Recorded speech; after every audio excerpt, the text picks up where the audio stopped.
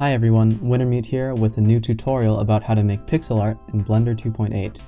I'll be showing you how to model, not that there's much modeling going on, shade, and animate this, and then we'll do a little bit of compositing on top to turn this into a cool pixel art animation, which I'll show you how I used in one of my games for a recent game jam. So let's get started. First, to make the Earth, we're going to need just a normal UV sphere. Make sure you set to shade smooth, and that's all the modeling we'll be doing today. So we're going to be adding a new material, we'll call this Earth, and we're going to add an image texture. Now I'll give you the link to this image texture. It's from NASA, and it's, I think, in the public domain, so I probably won't get in trouble for using it. And that link's going to be down in the description. So we're not going to be using these real colors, we're going to stylize it for a cool look. So make sure, first of all, that your render engine is set to Eevee, otherwise you're not going to be able to find this node. So you're going to search for SHADER to RGB, and you'll attach it here. And you see that doesn't do anything, because first we need to add a color ramp, and we'll set it to constant.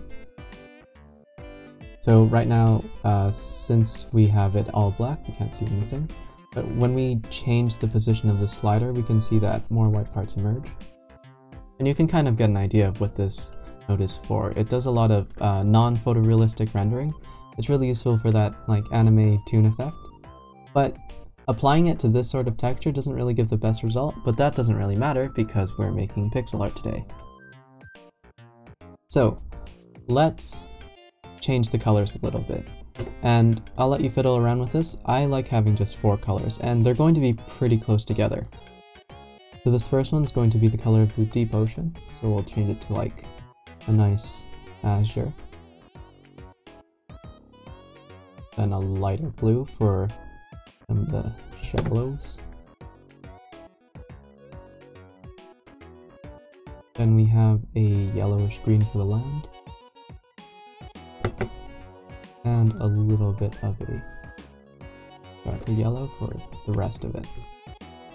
So you can see that looks pretty good, if not super realistic. You can always change the positions of these sliders in order to determine where all these patches of color are. And I think that looks good enough for now.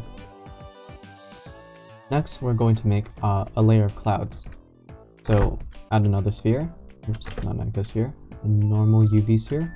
Scale it up just a little bit. This is going to be our cloud layer. Set it to shade smooth like the other one. And we'll make a new material. We'll call it clouds.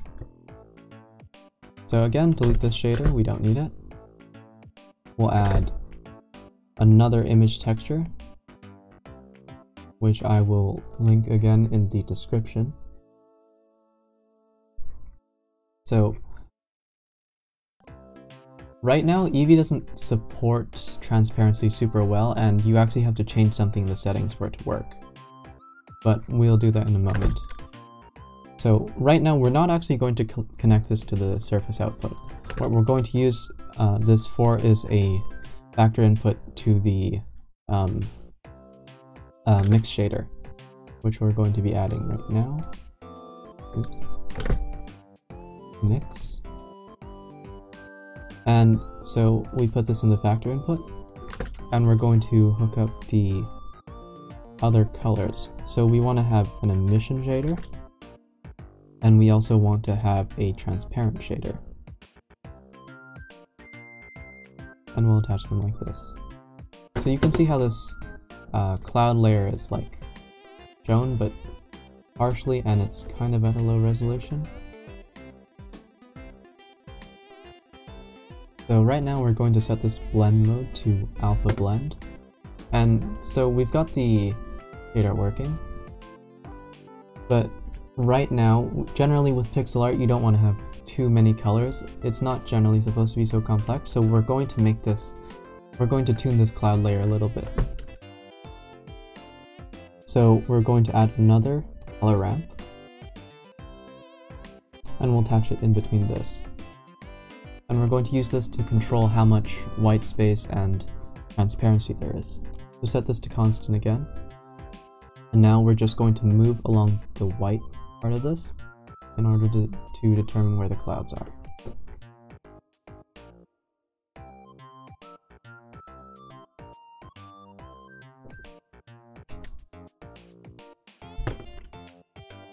So if you want more clouds, you can just move it all the way to the end.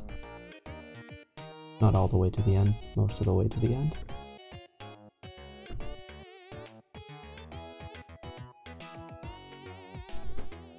And that's pretty much it for the shading.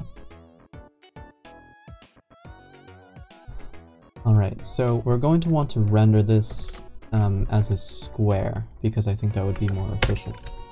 So hit 1 to focus the camera on the viewport on the facing the y-axis, and then Control-Alt-0 to set the camera to that position. And then we're going to change the resolution of this. So I'd go maybe 256 by 256. It doesn't have to be that high, but this number really determines how we're going to pixelate it. And so we have this effect. We're going to animate the rotation a bit, but first, let's pixelate it. So doing this is actually really easy.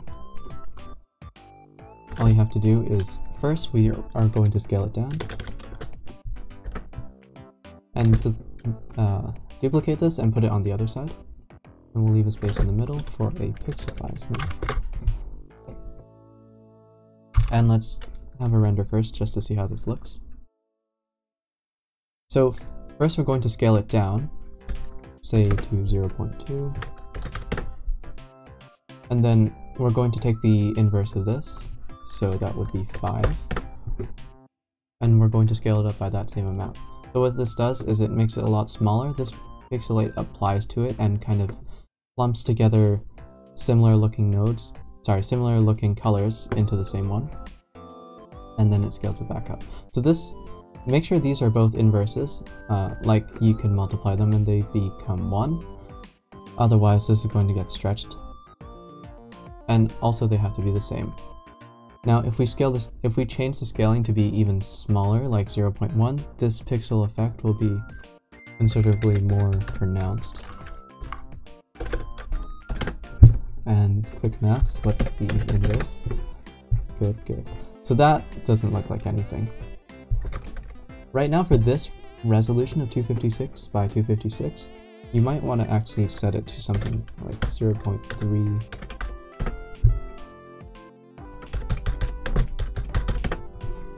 And 3.33.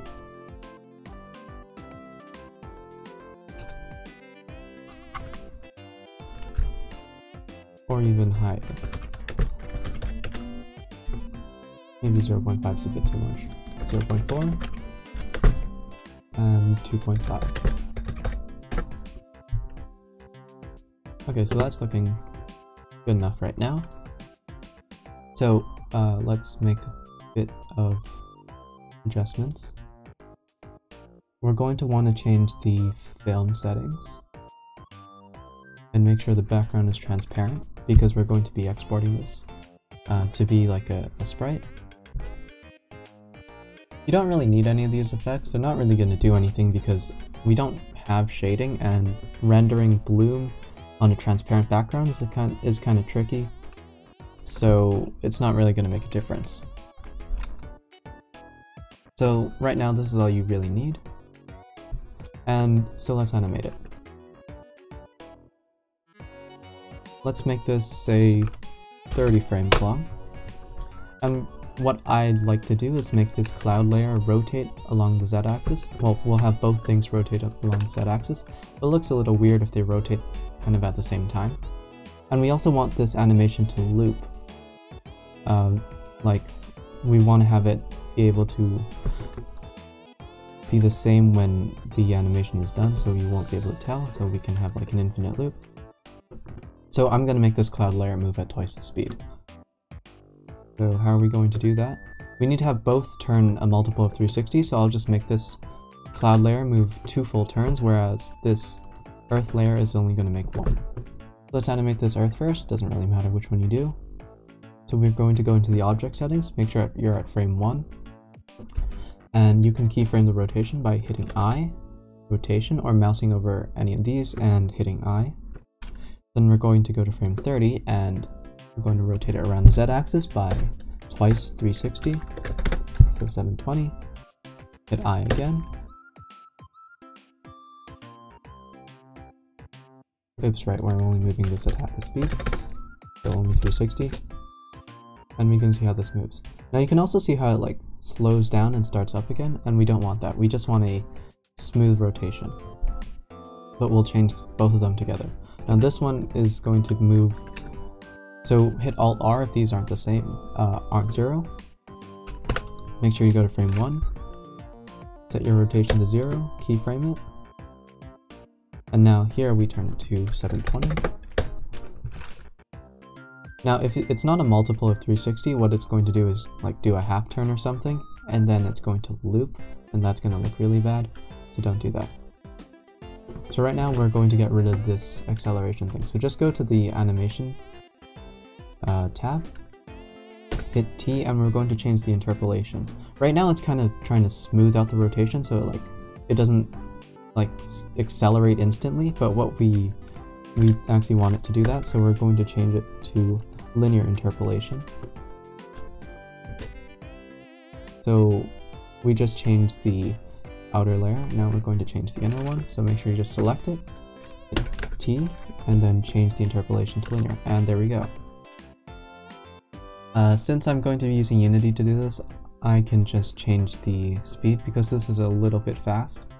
I'll change the frame rate to something a lot lower when I actually implement this. But right now we have our planet, so we just go to this camera view by hitting 0, and we can render it now. So I'll render this and I'll show you how it looks. And this is how it looks in game. This is a different model, but it's the same technique. And it looks pretty cool, right? So if you use this effect, I hope it's useful for you. You can do a lot of stuff with this. I might make a tutorial later about how to do this procedurally, making like the cloud layer and the planet procedurally, but I need to do a little bit more research on that, and I'll make another video about this game sometime soon. So that's it. If you like this video and you want to support me, you can always subscribe and share it, and that would be greatly appreciated. So thanks for watching, and I'll see you next time.